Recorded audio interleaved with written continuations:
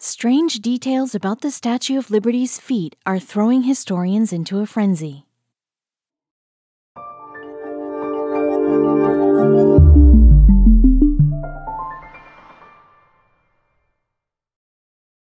But before we start, please make sure to subscribe to m&rtv and hit the bell so you never miss any upload from us. Also, leave a like right now. Give me your tired, your poor, your huddled masses yearning to breathe free, reads the iconic poem on the base of the Statue of Liberty.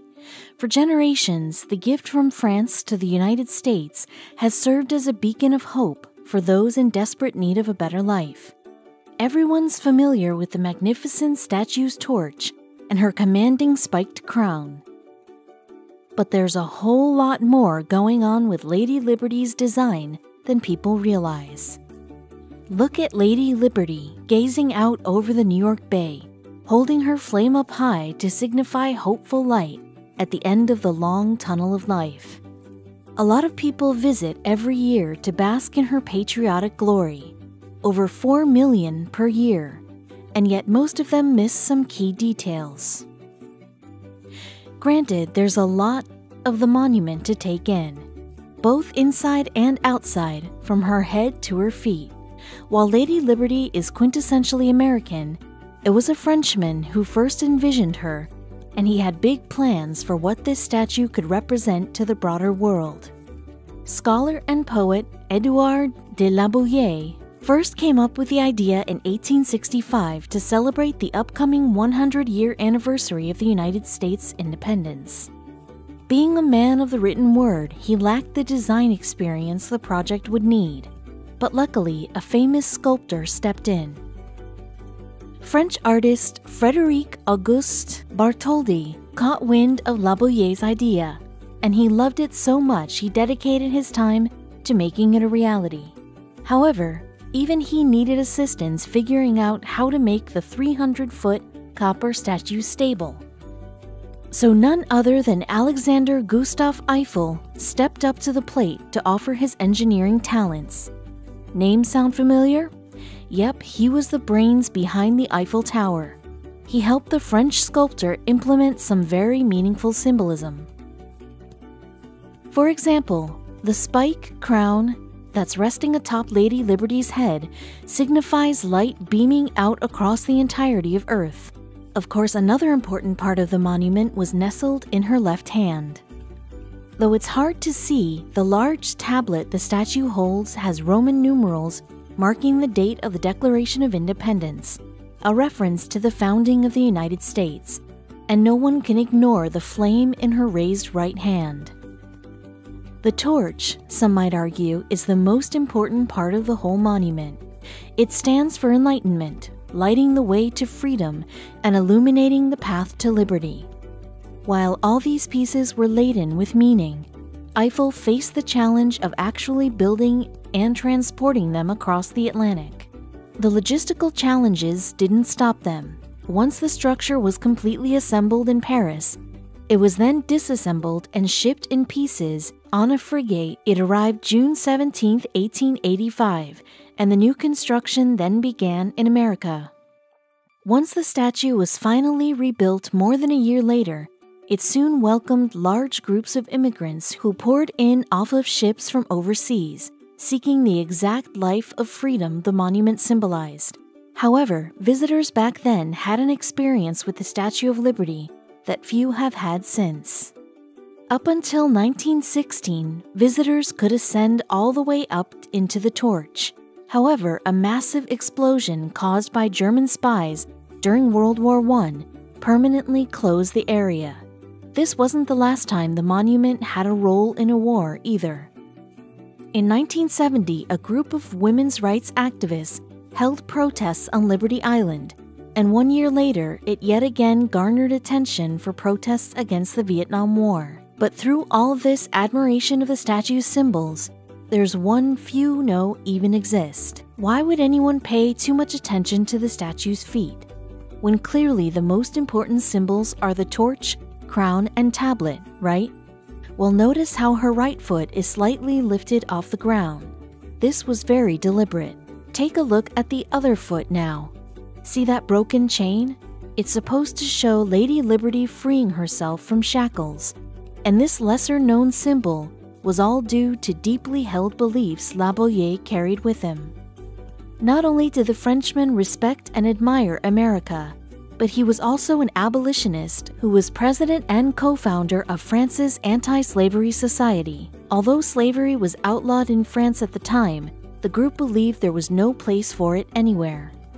Now, the next time you think of the Statue of Liberty, keep in mind the deep symbolism about banishing slavery and spreading enlightenment to the world. However, there's still one more written vital piece to the monument no one can ignore. A poem titled The New Colossus. Written in 1883 by poet Emma Lazarus to help raise money for the statue's massive installation project, was meant to paint America out as a safe sanctuary. But in 2019, it fell into some controversy.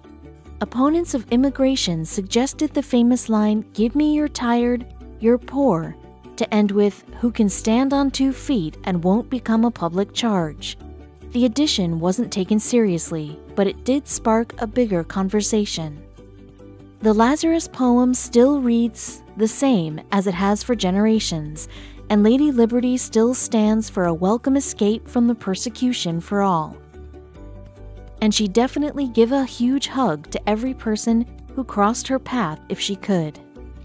There she is, emboldening all those who look to admire her copper strength.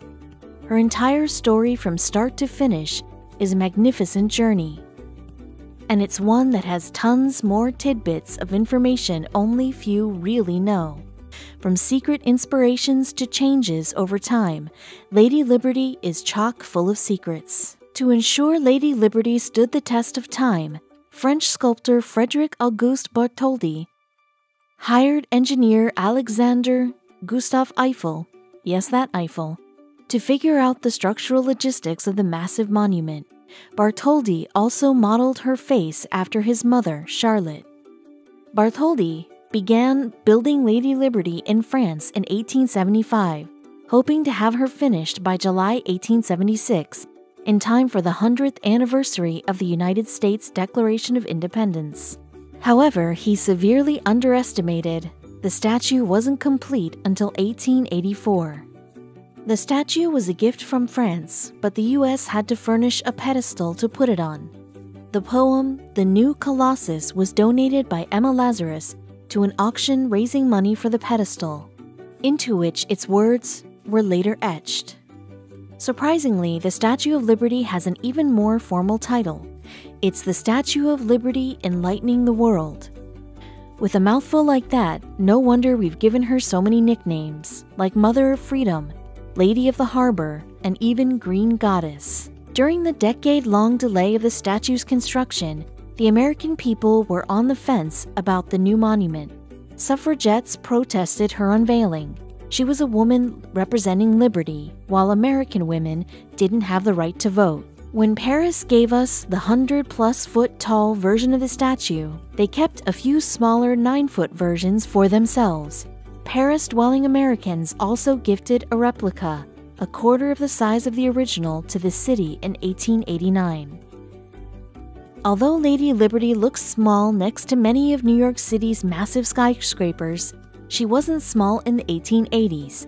Standing at 111 feet tall and 305 feet including the pedestal and torch, she's still taller than any 21-story office building.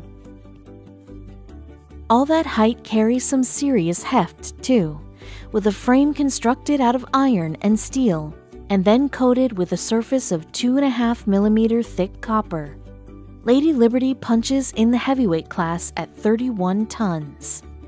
If you were to go up to the statue and try to compare hand or foot sizes, you'd be considerably outmatched. Stretched out straight, her index finger alone would be 8 feet long, and with sandals 25 feet long, she officially wears a size 879. When the statue's interior is open to visitors, you can climb a spiral staircase all the way up to her crown. On the way up, you can see the interior framework, At the top, enjoy a panoramic view of New York's harbor out of any one of 25 windows. Did you know Lady Liberty's current torch isn't the original? She got an upgraded lamp plated with 24-karat gold when she was renovated in 1986. The original lamp still exists and can be seen at the Statue of Liberty Museum. 100 years ago, visitors could climb into the actual torch, but after an explosive attack near the statue in 1916, the torch stairway was closed to the public for safety. However, you can still see those grand views from the virtual torch cam online. The Statue of Liberty is full of hidden symbolism. The 7 points of her crown represent the 7 continents and seas, and she faces southeast, the direction of most arriving ships. The tablet in her grasp bears a Roman numeral translation of July 4th, 1776, and the broken cuffs on her ankles represent freedom. It's hard to imagine Lady Liberty in any other color than her classic gorgeous green, but when she was new, she was the color of a new penny. After about 30 years of copper being exposed to the elements, she gained a natural oxidized patina. Lightning strikes high points, and Lady Liberty is the tallest thing in New York's harbor, so she gets struck often. So often, the National Park Service can't keep count. Fortunately, the concrete and granite pedestal she stands on grounds the electricity, so there's no danger of damage. For about 20 years after her installation in 1886, the Lady's torch was bright enough to be used as an actual lighthouse for incoming ships. It could be seen 24 miles away, and there was a power plant on Liberty Island specifically to generate power for the lamp. The 1980s were a glam time for everyone, and that included the statue.